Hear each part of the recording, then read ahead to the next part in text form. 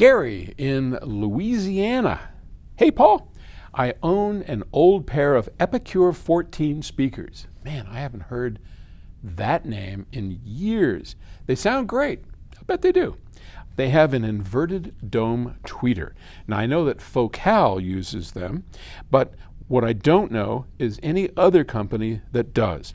What are the differences in standard domes and inverted domes? I'm trying to think. I think there are a couple of other companies that do that, but yeah, certainly Focal does that.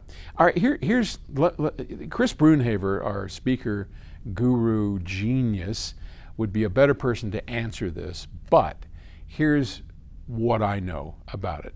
First off, let's look and see, why do they make the metal dome or the plastic dome tweeters in a dome?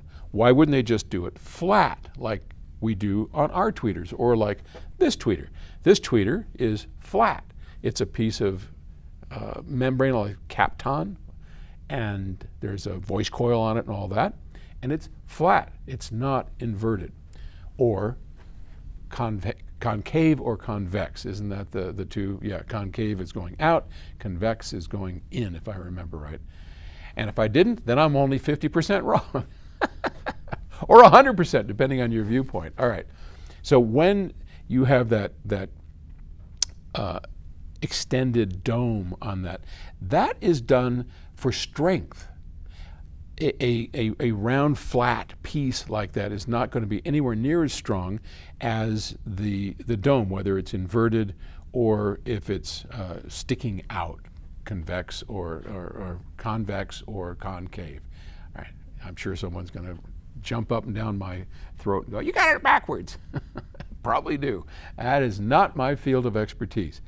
I deal with stereos and electronics and play with them electrons, right? But yeah, that's the basic reason why they do that, is for strength. And whether it goes in or out really doesn't make a whole lot of difference in the way that they do it. Now, if I'm remembering right, one of the companies, maybe it's Focal, on the inverted dome, they place on the back of it instead of, because normally there's a bit of a surround and a voice coil that moves the thing back and forth, right?